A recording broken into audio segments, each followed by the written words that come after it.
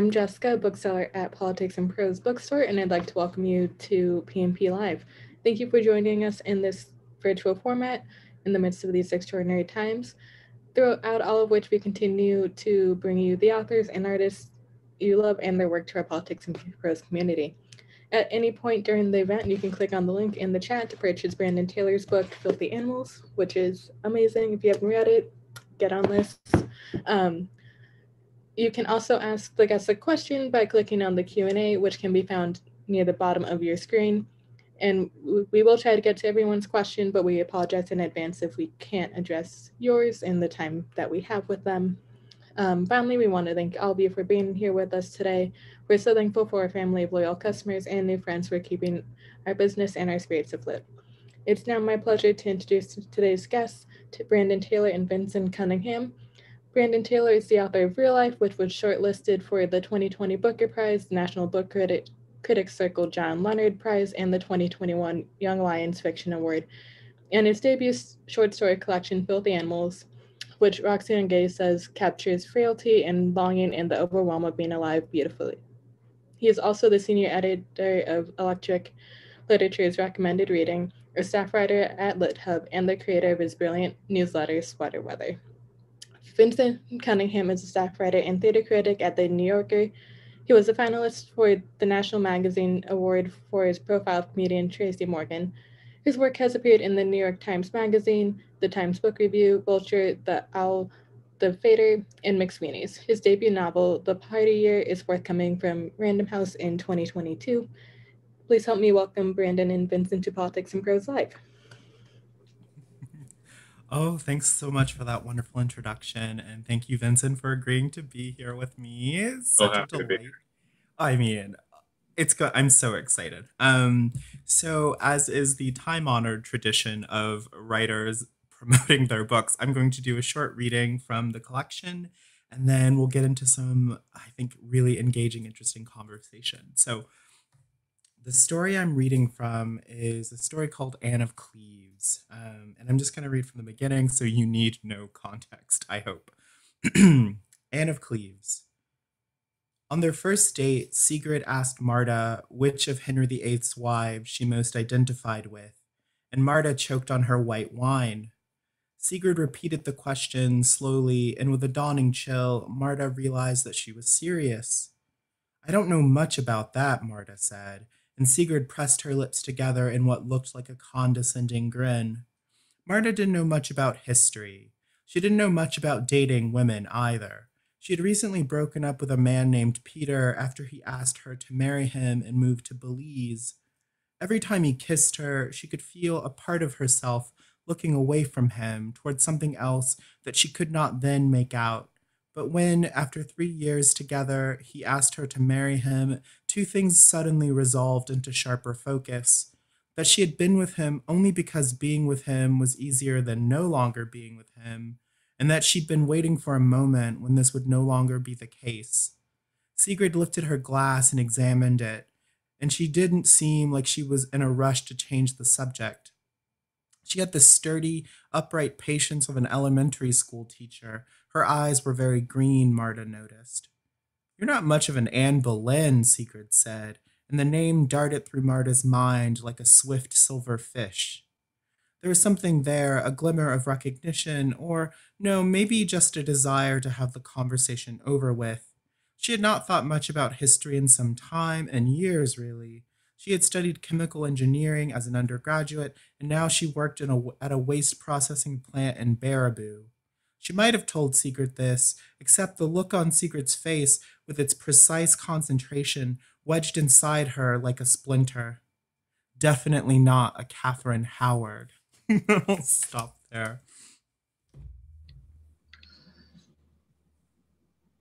that. I'm so glad that you read from that one, which I love so much. First of all, thank you for having me with you, and thank you to Politics and Prose for this opportunity to talk about this wonderful book.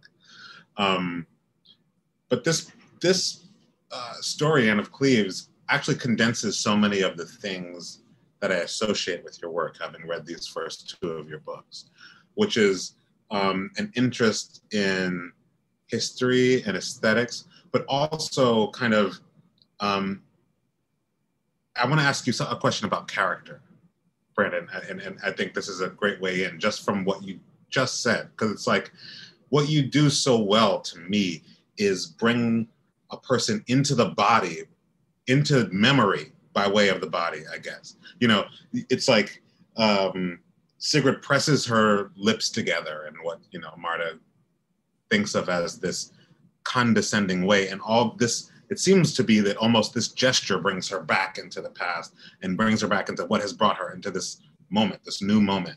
And it seems to me that one of the things that recur in these stories, and there are many tones and many sort of what I think of as like time signatures almost, is this way of bringing back and back into memory, but through a kind of bodily closeness. Like, I'm just interested in like, how do you build a character? Is it from the outside in? Is it from surfaces, you know, like just what we see of each other? Or is it start with a mental spark? Or how do you do that so well in these stories? Oh, well, that's really kind and generous of you. So for me, character is everything. And for a long time, as a writer, I struggled because I thought, ooh, I'm not good at plot, so I can't be a storyteller because I don't know how to do plot. Yeah, And then I had a series of teachers who told me that plot was really just character and action, and that character was like character couldn't be told. Character had to be revealed through like action. Like a character is nothing if they don't reveal themselves in scene. And so for me, like character and gesture and action, it all kind of flows together. And for me, like a character, you know, they often come first as a pile of clothes. I know that sounds kind of silly, but like no, for me, like I'll be sitting there and I'll think, okay, I have a blue jean jacket in my head. Who would wear that? Is it a women's jacket? Is it a men's jacket? Like, what is the cut? Is it vintage? Is it made to look like vintage? Is it, is it fast fashion? Is it like truly like a work of craftsmanship? And yeah, then it's like, where's this jacket going and who would wear it there? And so, like, character kind of accretes first and foremost out of a set of exteriors, and then the work of like cohering that set of exteriors into interior weather and interior psychology, and really trying to find that place in narrative where psychology becomes action and action reveals something of psychology to the reader. So I'm always, in that kind of indirect, I'm always working via indirection to summon a sense of character. I'm interested in all that stuff, the kind of fleeting ephemeral like sense of a character you get, like those truly memorable characters, but when you try to like describe them to someone, it's like, well, you just had to be there. You just had to see it. It's like yeah, great drama and great theater in that way, I think. And so for me, character starts on the outside, but the outside is always a way in. It's yeah. always looking for that interior weather of a character. I love that you mentioned theater there, because I was kind of thinking, I was thinking about what struck me so much about these stories. One of those things is that I think of you as, in many other ways, but also as like a wonderful set designer, right? Like I love that you mentioned clothes, because this happens all the way through this book. And I think of the short story as in some ways the great sartorial medium in fiction, right? There's one story, it's called As Though That Were Love, and it begins with this beautiful like salvo that is like, to me, totally, again, about surfaces that you can then pull out of. I just want to read this so people can just hear this beautiful sentence. The swollen river, the soft ice, the world coming back to itself. This happens before any person, any mood, any setting. And in the story, there are flannels and blankets and stews with potatoes in it. Like, again, these surfaces that then ping back and forth with character. And it seems to me something more basic even than setting, something like atmosphere is the word that I keep on thinking that. Like you think very ardently and like intelligently about atmosphere, and like what is the, not just setting, but what is the feeling that these people are in and partaking of? What's like the mode that they're working with together? I just wonder, like, is it just really like like, do you look at a lot of clothes and think about like, you know, how do you make that happen, right? Like, what's the genesis of these things? I mean, the other thing is that there are a lot of dancers in here, and that's another place that I think of as like, you know, atmosphere, like the bar and the mirror. It's just like, it's not all surface. It goes from surface into the innermost part. I just wonder how you pull that off. Yeah. Well, for one, I mean, when I was a kid, I would buy Vogue. I was like a 12-year-old black gay boy in Alabama with a subscription to Vogue. And so I would just like I Yeah, would just like get the big in like the really sort of big like September and spring yeah, issues. And I would sit first on the floor of Winn-Dixie, the grocery store in Alabama, and just like flip through looking at the clothes, and not just like the clothes, but the models, and like looking at the stories that were being told through the editorial, and like just like soaking that in. I think that my narrative vocabulary, I always consider it kind of like much cruder than other people's, and so like my narrative vocabulary comes out of having spent hours staring at models and staring at fashion editorials and thinking very deeply about like the story that's underneath the story. And you know, had a life that was just like deprived of specific language about my experiences and my feelings, and so I was always having to sort of like reach for the thing that was next to the feeling that I had language for, you know. And so I was always doing this approximation thing. And I really think that my narrative sense is just the collision of all of these like different inadequacies in my development. And so when I write, I'm really big on atmosphere just because I feel like I had a hunger to write before I had specific language for the things that I was writing about. And so I was really drawn to glamour. I was really drawn to these elegant, moody, like fashion editorials. And so when I was writing little stories as a kid, I was like writing like these moody women, and I didn't know what was going on in their heads. I just knew like something, you know, yeah, like something was going on in their heads.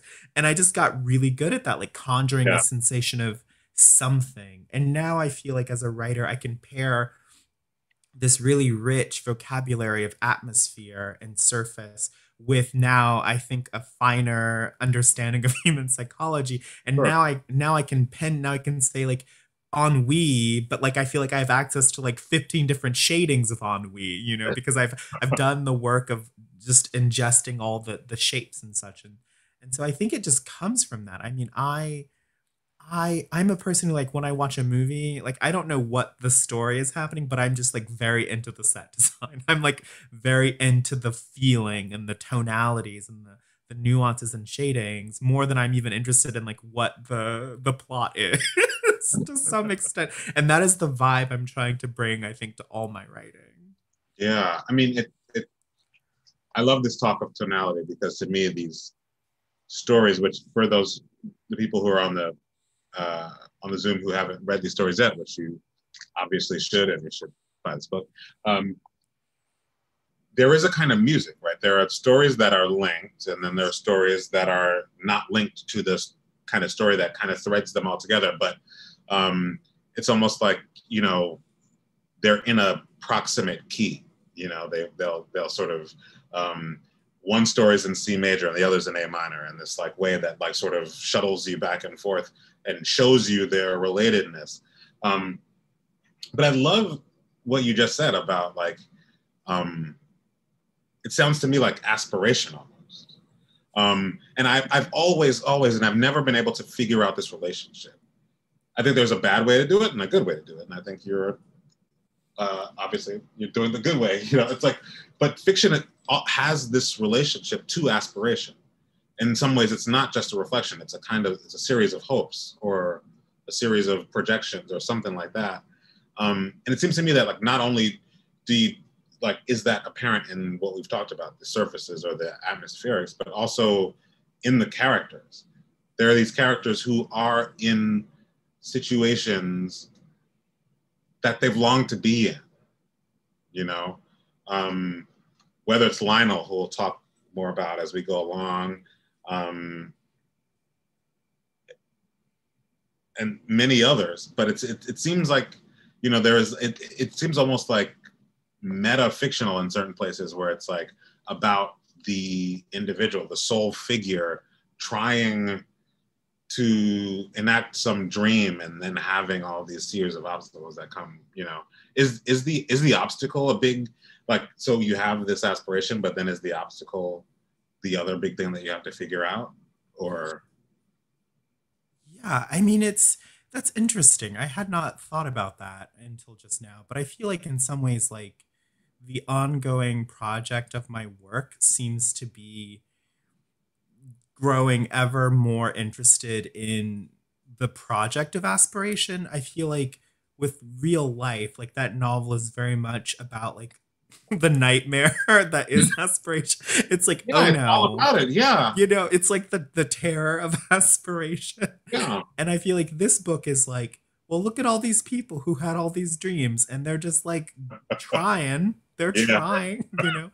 And I feel like my more recent stories, the ones that I've been publishing here or there, are like even more like metafictionally aware of like the very precarious, difficult reality of like feeling any kind of aspiration in the contemporary capitalist hellscape of America as like a black person. Like I Yeah. feel like the sort of ongoing development of my work is in many ways the sort of growing awareness of whatever narratorial intelligence is like more aware of like the precarious project of aspiration. And so like I had not realized that until just this moment. I think in terms of these stories, I think all of these characters, as you say, are in sort of various relations to aspiration. Like some of them had dreams, and then those dreams crash and burns, and they got dumped out of those dreams, like Lionel. And some of them had dreams like Harchis, and as though that were love. And he got what he wanted, which was to leave his family. And now he's in this position of looking back, not with like total regret, but with like, but what if I were to feel regret about leaving it all behind? What would Right. that look like? Like Right. maybe it's not all it was cracked up to be. And you know, like all the other sort of varying characters who are in various phases of regret. And so maybe like the key of this book is not even like I feel like if the key of real life, its relationship to aspiration was terror, I feel Yeah. like the key of this book's relationship to aspiration is one of regret, maybe, or like slow simmering hostility. Yeah. I mean, we can talk a lot. I have a question about terror slash horror, which I do think is still present in Filthy Animals. Yeah. On a, like on a very deep level, there's a line in this book that chilled me truly. But I do think about this in terms of, you know, Wallace and Lionel, who both to me, if they have a similarity, right, it is that they care a lot about work. And it's not like aspiration, but through work. It's not an idle or empty aspiration. In real life, there's so many passages about like, I remember there's like a lab scene and like him just sort of Wallace settling down with the nematodes and saying, you know, it feels impossible in the way that only possible tasks can seem, right? That like this sort of mountain of work that you have to settle into, or this, you know, person that, by the way, everybody should also buy Real Life if you haven't. It's a wonderful book. This sort of antagonist that Wallace has, he kind of, it's not her personality that he dislikes Dana's. It's that her experiments, that like she just doesn't work hard enough. Like she's gifted and she doesn't back this up with work. And you see this over and over with Filthy Animals. Like talented becomes that sort of slur in Filthy Animals. Like, oh, you're talented. Well, you know, good for you, but where's your work, you know? And I associate this with you because I, you know, as an observer of your growing oeuvre and everything, like one of the things that I associate with you is like, among other things, like prolificness, like you work really hard.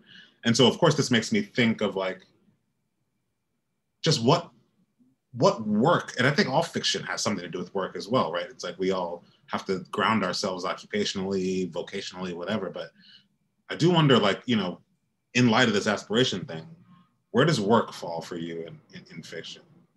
Yeah.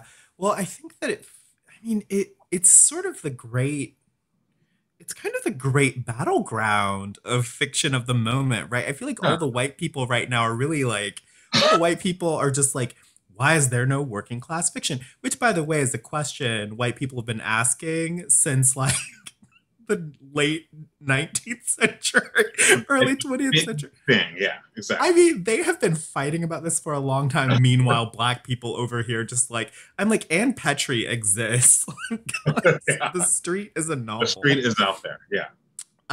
And so I mean, I feel like work is like the great battleground of contemporary fiction in terms of like, are we doing it enough? Which I always find really funny. I mean, I think that, because I write about like queer black characters, many of whom are like working class Southerners displaced to the Midwest. Like those are never characters who were allowed to just be idle. Like though like it just would not have made sense for me to write Wallace and not have him have like kind of a messed up relationship to work, because as a queer black displaced southerner from to the Midwest, I have a messed up relationship to work because I grew up on a farm and I had working class parents. And so like work was gospel in our house. It's like if you don't work hard enough, white people will call you lazy. And there's nothing worse in the world than being a lazy Negro. Yeah. Like there is nobody who rides you harder than like a black grandmother on a idle Saturday. And so Yeah. and also, I mean, I think that I would feel remiss if I weren't taking into account that like writing about contemporary black people, well, we're right like these characters, my many of my characters grew up in like the 90s, and like one thing about growing up in the 90s as like a black person is that there was this ever present like intense signaling from the culture that like your only way out was to work, i.e. through capitalism. Like your only way out of anything was to work really hard and through Yeah. capitalism. And I also just got a lot of signaling from my teachers because I would do really well in school with very relatively little effort. That always be like, well, there's going to come a day when you are so lazy because you're gifted and you're going to fail at life. And so like I was like working 10 times harder. Like I was like doing not just my homework, but like working 4 chapters ahead because I needed to always prove myself. And so I feel that in one way, like I'm writing about characters who are trying to signal to the overculture that they are safe and that they are compliant through their working, and that they're trying to like prove their worth through their working. And what happens is they reach the level they thought of as being the place they wanted to be, and then they look around and they're just like, oh, my life has been hollowed out by this capital, like as capitalism is wont to do. It's like, oh, all of that is meaningless. I actually am still subject to the same horrors of capitalism, racism, white supremacy. Like you're still subject to all those harrowing societal forces. And I think that's the real disillusionment at the heart of a lot of my work, is like work is savior, but it's also not going to save you at Yeah. all. Well, I mean, and it's interesting because a lot of your characters, I love this, is that they are in these, one of the great tensions in your work is between STEM and the humanities. It's like a tension, but also a deep harmony, right? But there are many times where like somebody who's supposed to be working on math is instead reading a book, and everybody else is like, dude, what the fuck? What do you do? Like, who cares about this thing, this other thing? And so it's also this thing of like directing that work, that same insane thing that we all have. I too was raised in the 90s and I know exactly what you mean. But directing that toward this like sublime uselessness versus, there are many characters in your books who are like, his project got picked up by the Department of Defense, like the terrifying usefulness of some of like these things, and the like, I don't know, like not laziness necessarily, but a kind of the uselessness that we all kind of have to become comfortable with if we want to care about art. Yeah, I mean I will say that I felt a little underprepared to have to deal with those sets of anxieties in art making, because I was always on the STEM track, and Right. like I like always told like you're gonna have a job forever, like you're not doing art, like art Yeah. is useless. Yeah. And then like once I became an artist, I was suddenly like, wait, like what am I supposed to be doing? Like I just like sit here and then I write and then like Yeah. that's it. Yeah. What like and now I have all Feel these like, bad in between. You got to you don't know, forget about feeling bad in between. there's so much feeling bad. There's Yeah. so you just I just cannot escape it. There's so much terror and sadness. But I mean it is I and I guess like the part of why I keep coming back to that in fiction is because I find it so fascinating. Like I like there are moments when I feel really bad. I'm like, wow, I could be like going and doing literal cancer research right now. I'm sitting here writing about like a deli worker going around Iowa City. This is Yeah. not, it's like, is this the best use of my talents? Yeah. Scant though they may be. And then, you know, and so like I don't have an answer to that. And so I go to fiction to find, I don't know, maybe like peace of mind because I'm Yeah. always like I feel like I'm always like poking fun at like media writers in my my stories. I'm always sort of just trying to and like there's nothing mean-spirited in that. I think I'm just trying to reveal the absurdity, like the absurdity of being like a contemporary writer and like the absurdity also of like feeling bad about being a contemporary writer as though any of this any of contemporary life had any meaning. You know, Yeah. It might as it's well be useless. Yeah. I mean, right? Like it's so silly. And so I feel like I'm just trying to capture some of the silly paradoxes in our culture now that we have decided to be like a capitalist hellscape. There is nothing but absurdity. I think Yeah. Camus tells us something about this. Like there's just nothing but absurdity to be found in all of it. Yeah. I mean, it's funny. This thing of productivity is funny because it's like one of the other things that I like about your work is how it deeply, for me, like deeply symbolizes place, which is like to me one of the hardest things. And as you say, there are a lot of displaced Southerners who end up in the Midwest, which is this like on the one hand hotbed of academic and research productivity, but on the other hand, in the way that we think about the country, also a kind of purgatory. It's like, so are you then going to move to New York and then monetize this thing, or move to LA, or monetize it a different way, or move to DC and become a part of the like sort of defense machinery, right? Like it's kind of from, you know, American reminder of the South to American sort of ambiguity of the Midwest. And I mean, and this also has to do with the atmosphere thing too. I love, to me, the flannels like have to do with the Midwest in this thing. So what, I mean, I don't know. It seems to me, are you zooming from Iowa City? I am zooming from the Midwest, the purgatory. I would love to hear from you just like about how the Midwest operates in your fiction. Yeah, I mean, it's interesting. I So the Midwest was it's not where I grew up, of course. I'm very southern, but I always viewed the Midwest as like the place it was like the freedom land. I'm like, I'm gonna get out of this South and I'm gonna go to the Midwest. I'm gonna be free and gay and nobody's gonna be racist to me. And like moved to the Midwest and it's like I suddenly became a black person. Like I was always a black person, but in the South, you're surrounded by other black people. And like you're surrounded by white people who have seen a black person before. And you Yeah. kind of know where you fall in the racial hierarchy. But like in the Midwest, it's like, I'm like, whoa. It's like they have never seen a black person before. They have like a whole bunch of liberal feelings about that and they project it at you. Um, and so it was quite strange. And I kind of hated it for a long time because I mean, it was just like being on the constant receiving end of someone else's attention in a way that like white people in the South don't even you can walk by a white person in the South and that you don't even exist. You know, like you're just background, you're just foliage to Yeah. them. But in the Midwest, you walk into a store and suddenly all of their very polite eyes are looking at you. And like there was this one guy in my grad program who every time we went out, he wanted to talk about the Civil War and he wanted to be like, but it's much better up here, right? Like it's like Oh, much better up here. And I was like, Well, I was like, well, in the South, like, we didn't talk about the Civil War every 5 minutes.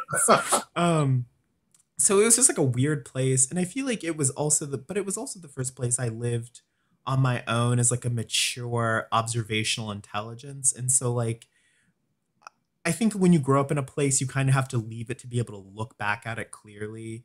But because I wasn't from the Midwest, I was like, oh, these are people. Like I was like aware of like a public consciousness. Like I just like was a grown up there in a way that I would never was in the South. I was always a child in the South. And so when I set out to write, after first trying and failing to write stories about yuppies in New York City, not knowing anything about New York City, Right. I was like, what if I just wrote stories set in the Midwest? And then it worked. I was like, oh, because I know what the light is like in the Midwest.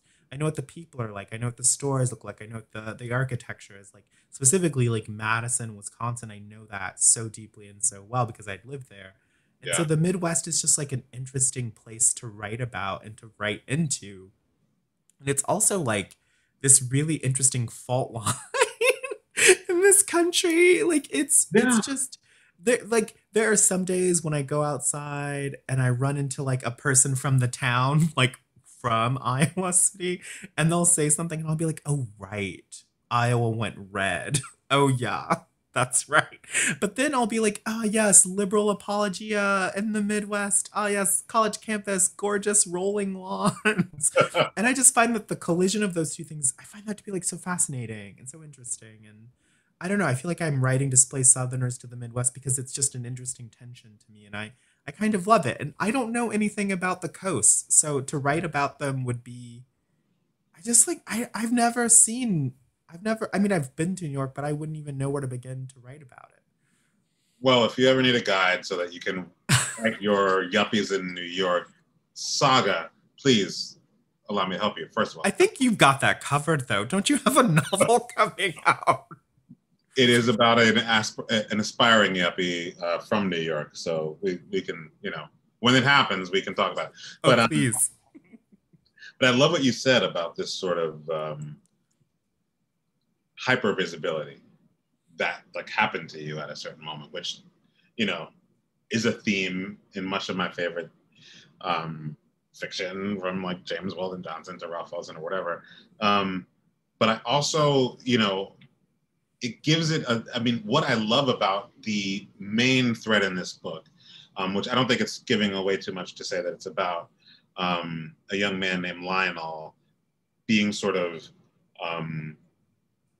introducing himself or being introduced. I mean, I think the lines of causality are one of the great interesting points of this, into a sort of relationship with a couple named Charles and Sophie. And there is a line, I said that there was a line that made my blood run cold. And one of the sort of the second story in this sort of sequence, which sort of variates with the stories that are not part of it. Charles and Sophie are talking, and Sophie says to Charles, advising him not to hurt Lionel through this this initial but obviously growing intimacy. She says, he's a good boy, he's not like us. Which to me chimed in this racial way, but also like in this vampire way. Like it was just, it like total horror to me. And I read everything after that with this sense, the pit that grew in my stomach as I let myself drop deeper into the lives of these people. It was just, I couldn't believe it. And I just wonder how, what, I don't know, was there a sense of like trying to, you said that real life was really kind of about terror, but I felt that in this too. Like that there was like you were really creating a horror show, but that once again had all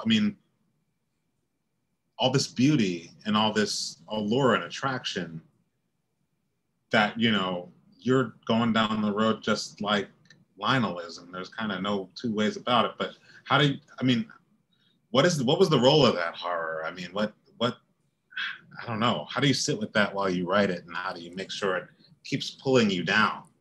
I think down is the right direction too. Yeah, there's no up. There's no, it is all, yeah. Yeah. I feel like if my work has a trajectory, it's always like it's all sort of, um, yeah, I mean, honestly, I had a great time writing that cycle of stories. I mean, I saw it as one of these like classic stories of you go to a potluck, you meet someone who you vibe with, and then you become increasingly enmeshed in their lives. And what happens when all it gets real complicated by human Yeah. relationships. And to me, that line where Sophie's like, I'm glad it sort of like initiated some line of thinking in your head, because to me, I was like writing that scene. I was like, she's got to say something here. Like, what is she gonna say? And then I was like, don't hurt him. He's a good boy. He's not like us. I was like, oh yeah, that's what she should say.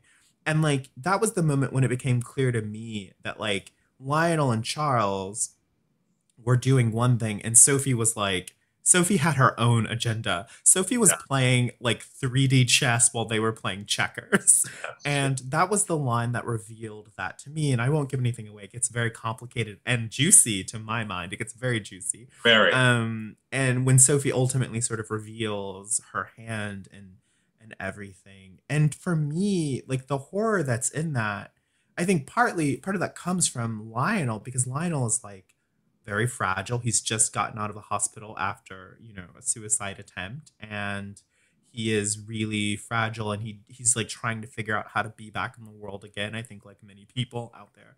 And so he's like presented with this like harrowing possibility of not only like getting back into the world, but getting back into the world in like the messiest, most complicated way possible, which is like ending up stuck between two people already in a couple. He's like in this sort of weird menage a trois, Yeah. folie à trois, I guess, if that can Yeah. be said. And and the horror just comes from his anxiety about what's going to happen, because he doesn't know if he can trust them, and he doesn't know like what they want from him, and he doesn't know what he wants from them, and so he's just really uncertain. And it was just writing it was fun but really complicated, because there are some moments when Lionel and Sophie are together but Charles isn't there, and there are moments when Lionel and Charles are together but Sophie isn't there, and there are moments when Sophie and Charles have a conversation about Lionel. And what I was always trying to do was always to triangulate the tension, so that the tension never went down, and so that it became only more mysterious and tense the more you found out about them. I didn't want to like withhold information. I wanted it to be so that when you find out more and more about what their plans are, you don't feel any relief. You don't feel any better knowing that like that people are playing games. It only makes it more tense and more terrifying for like what's going to happen to these characters Yeah. as they get more enmeshed and more involved. And sitting in it was like, I mean, difficult. Like I mostly was just viewing it like a really fun puzzle, and always trying to just like reach to that place that was like just beyond my comprehension of it. I was like, if I can see this and understand it perfectly clearly, and I don't feel like anxious, then I'm not doing a good enough job. I've got to reach beyond what is comfortable and Yeah. get these characters into uncomfortable situations, because only when the characters are truly uncomfortable, I think, is the reader going to feel like something is really at stake. Yeah. You know, how does that connect with form? Because it's like, this is very much a story collection. But there is this running thread through it that is narrative and very causal. And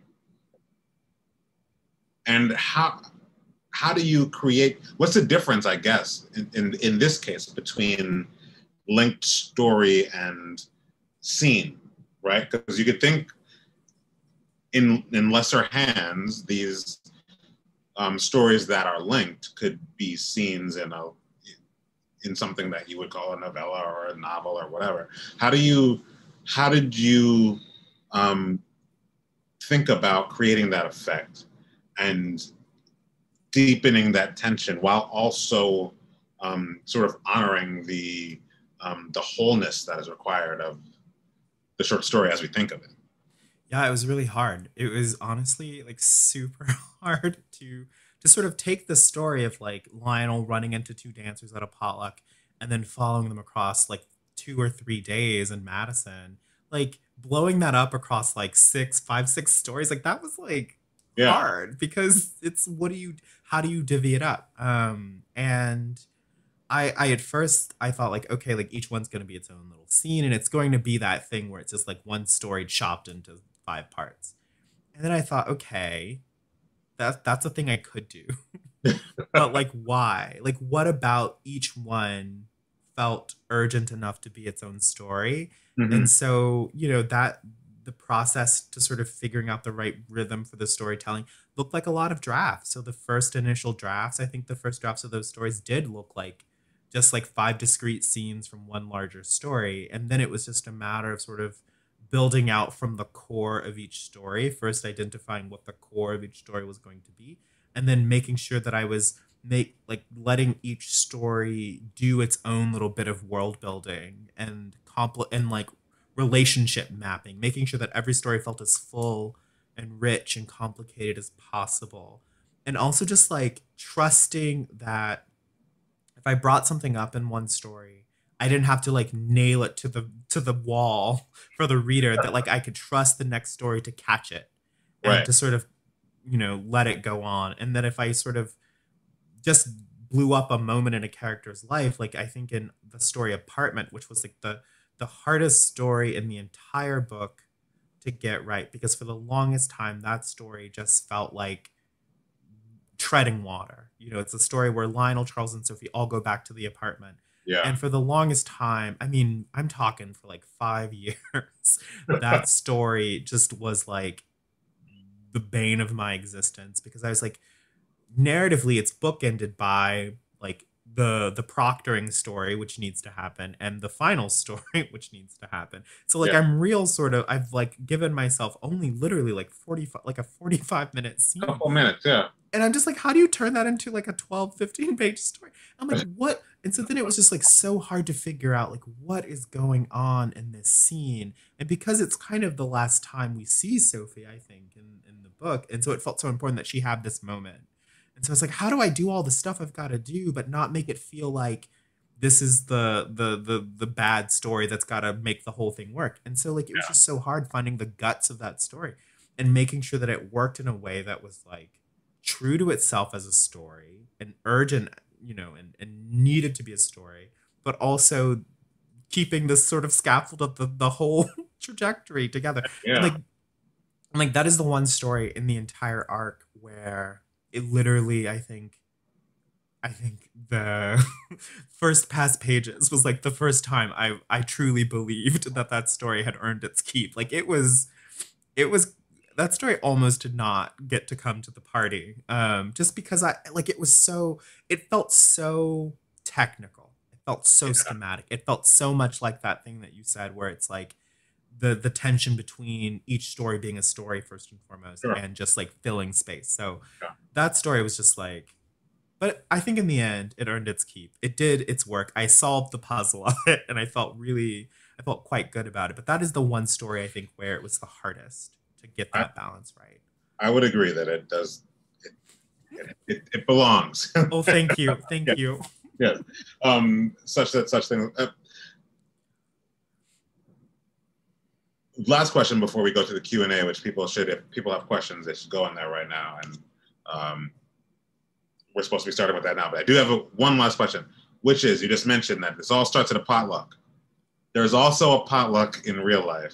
And I just want to know, you know, this like thing of eating, and I have the same sort of, I don't know what it is, anxiety, excitement, just sort of intense relationship to going to eat with a bunch of people in this very like personality revealing way. I want to know what the potluck means to you, because it like, it opens up so much in these stories. It like in some ways is the beginning of trouble in both of them. And I just kind of want to know what it means for you. Like why does it matter? Well, I think that that's such a great question.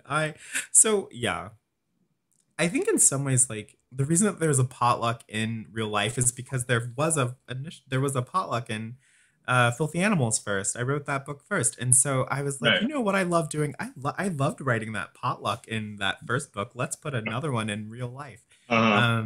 I think that a potluck is just a site of social collision. Like, and because I'm writing about people who are in the grad school often, like our social lives are so like governed by the potluck. There's a potluck in almost every like so much of my life in grad school in Madison was just like potlucks and going to potlucks. And are you going to the potluck? No, I'm not going. Why aren't you going? Does that mean that you ate the host?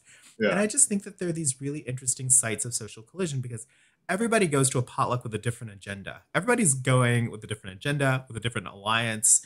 And it's often where people who kind of hate each other Yeah. converge and all of it comes out and people are in corners whispering and gossiping about each other.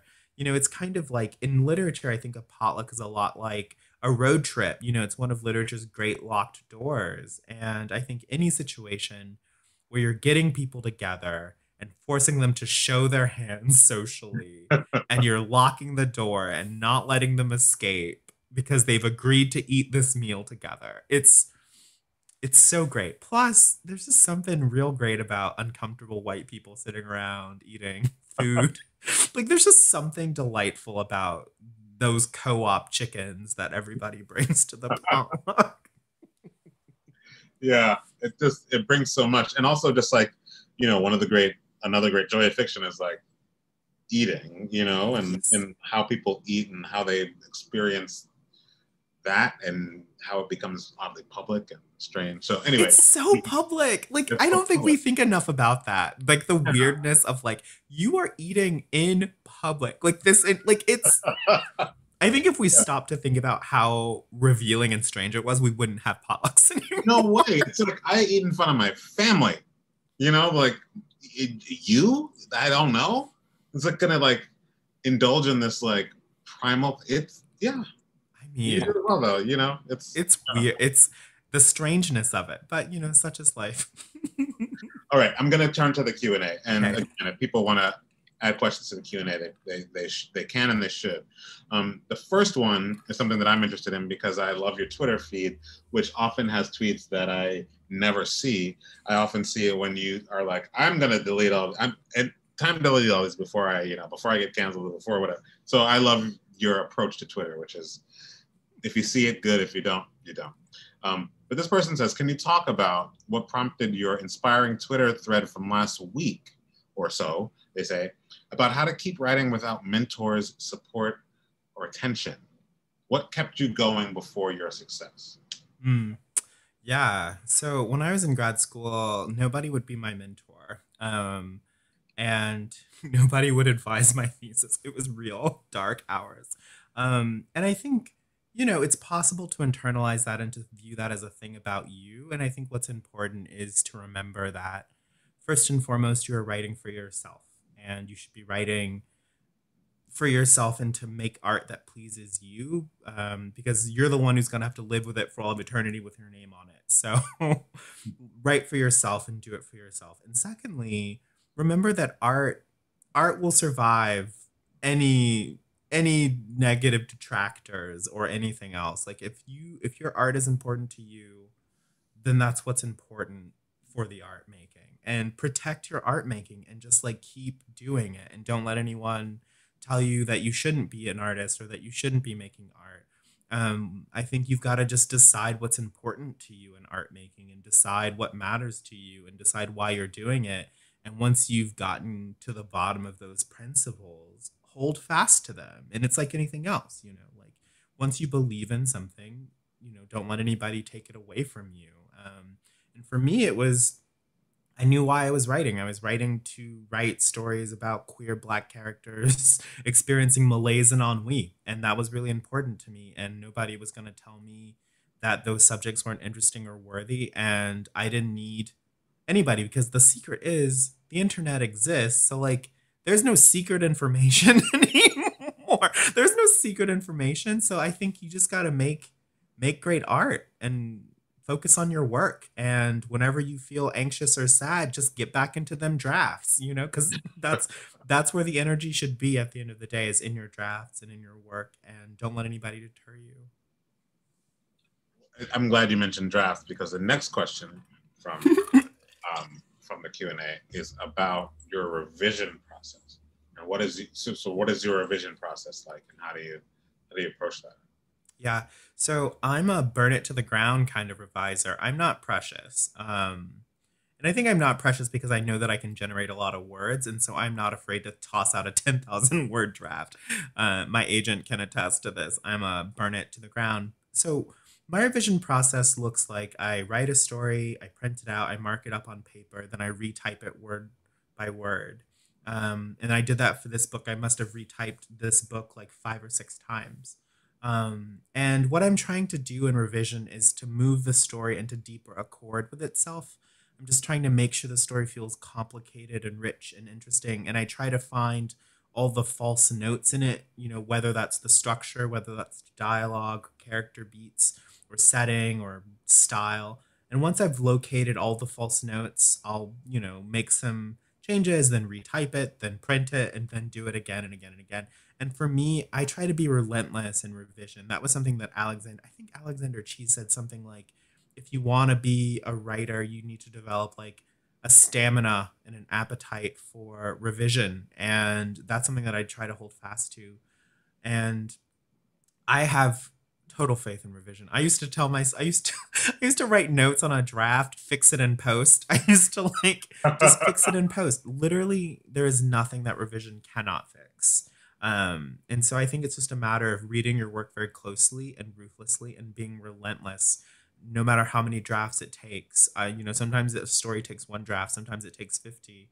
And I think you just got to be willing to get in there and put in the yards and get it done. I try not to be precious about most things in writing. That makes you a model for us all. I'm not as good as that. So here's Michael Naple asks, given your discussion, I guess earlier we were talking about sort of productivity and work and all this. He asks, has the pandemic affected your work habits and the demands and expectations you put on yourself as a working writer? I think one thing that I've been really good about in the last year or so is that I protect my no, and so I say no to a lot of things. I say no to most things that people ask me to do just because I ask myself, does it serve me or does it serve them? And if it serves them more than me, I say no. And so I haven't been doing it. I mean, I know it seems like I do a lot of work, but like I write very little these days, just because I was sick for a while, and then I sort of climbed out of a hole, and I really didn't start writing again until earlier this year when I relaunched my newsletter.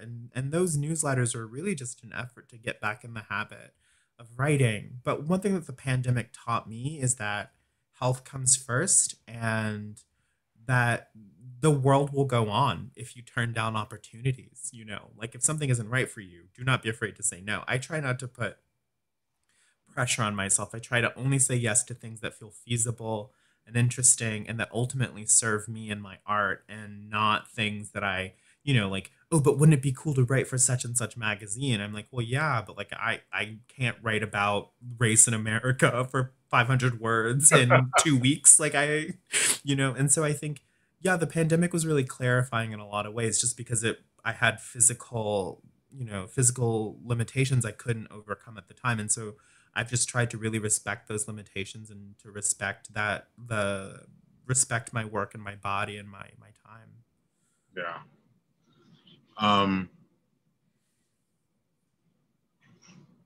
There's another question. I'm going to ask another quick one based on that one though, because I just want to know.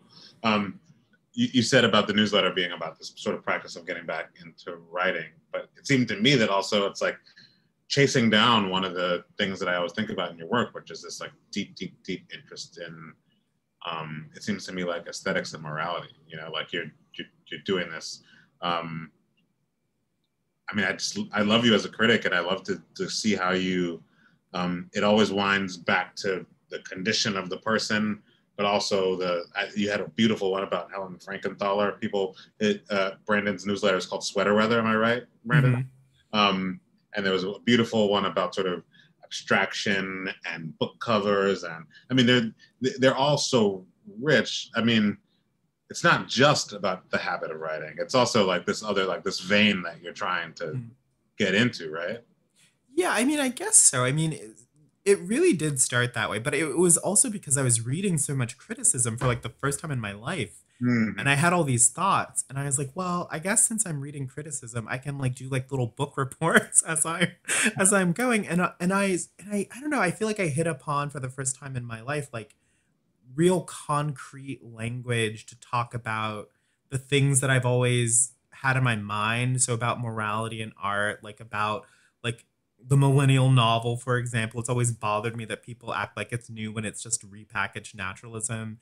Yeah. And I started reading criticism, and I'm like, oh, I finally now have language to talk about why it's repackaged naturalism. And so it's kind of like, yeah, I finally like I started reading criticism, and it gave me language to explore the stuff I've always been interested in, which is like morality in fiction and like moral rigor in fiction and what it is that we're doing when we write about characters, and then how that's in tension with expectations set on us by like the overculture, and like what does it mean to be like a black person writing black subjectivity.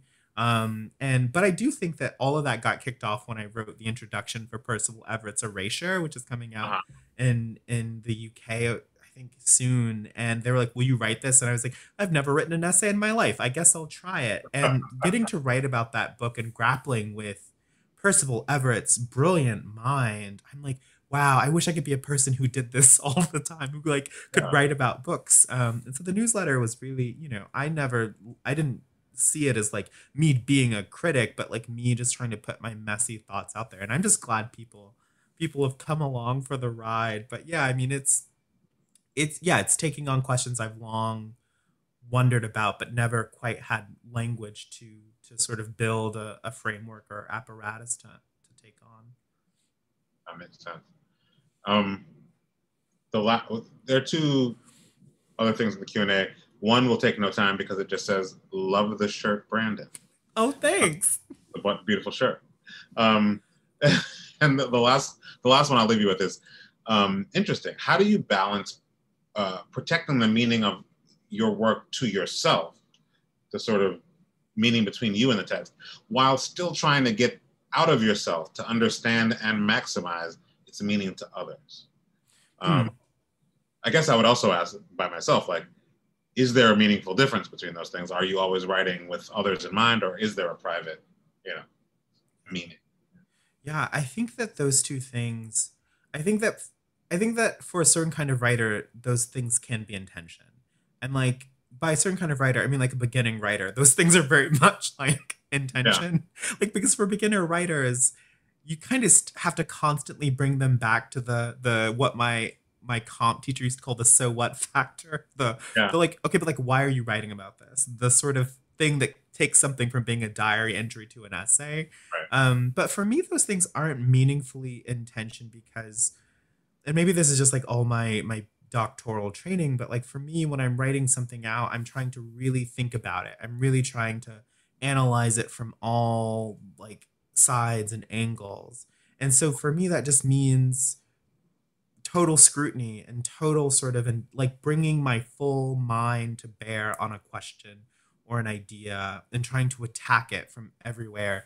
And I was trained to write by my PhD teacher in biochemistry, Judith Kimball. She always told me, take the thing you hold most dear and treat it with the most ruthless scrutiny.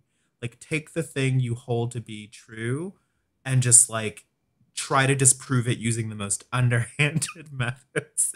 And I think that when you do that, you do arrive, even if you're writing about something really personal or going into some very personal headspace, I think you do arrive at like a real rich, deep, critical engagement with whatever it is you're writing about. And I think that that's the thing that that's the place where readers enter a text. Is it's not trying to make them feel exactly as you felt when you were standing at the edge of the Pacific Ocean, but it's to sort of to bear witness to a total rich critical engagement with something. And that's how I negotiate that, is that I'm just trying to like create a space for the reader to bear witness to my total open engagement with an idea or set of ideas, and be that in an essay or be that in a short story or a novel. That's what I'm trying to do. And that to me is like the height of like moral writing, you know, from the very D.H. Lawrencey idea, which is the preservation of the true relation between things. And I think that's how you get that, is through like this ruthless, intense scrutiny. And the reader doesn't need to feel how you felt, but the reader should know here is a person who witnessed something and felt something. And yeah, that's how I think through all those messy questions. But you know, it sounds, listen, much easier said than done, for sure. Well, I mean, before we hand it back over to the wonderful staff at Politics and Prose, I just want to thank you for meeting those encounters and showing us that messy engagement with them, because it has resulted in a wonderful book, Filthy Animals, which I was delighted to read and more delighted even to talk to you about. Oh, thanks so much. It was such an honor to get to talk about this work. And thanks, Politics and Prose, one of my favorite stores. Ugh, I love it.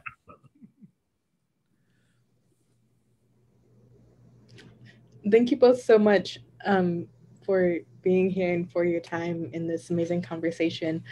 We actually have one last question. Since we are a bookstore, we have to know, what are you currently reading or would like to suggest? Well, I would like to suggest the book here at my side, which is Claire Sestanovich's Objects of Desire.